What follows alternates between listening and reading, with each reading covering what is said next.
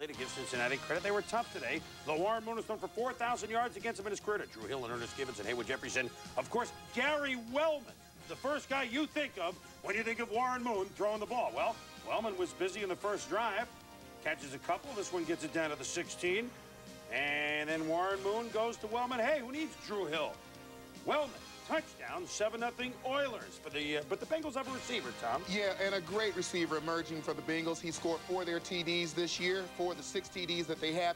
And as you watch him work here with Jay Schrader, you see, again, the package of size and the strength where it takes more than one guy to get you down. He caught 7 balls. And look at how slow but accurate Schrader's passes to Jeff Query.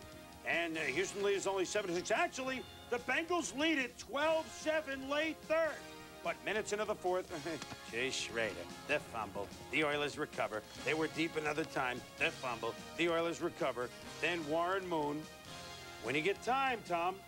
He throws a nice ball, Chris. Yep, and watch he finds. It's not Gary Wellman. It's Haywood Jeffrey and a touchdown. And I tell you, Warren Moon and the Oilers were sweating this one out for a while. The Bengals were game, but in the end, they were the Bengals, walking like Egyptians once again, and they remain winless. The Oilers beat them by the count of 28-17, 301-144.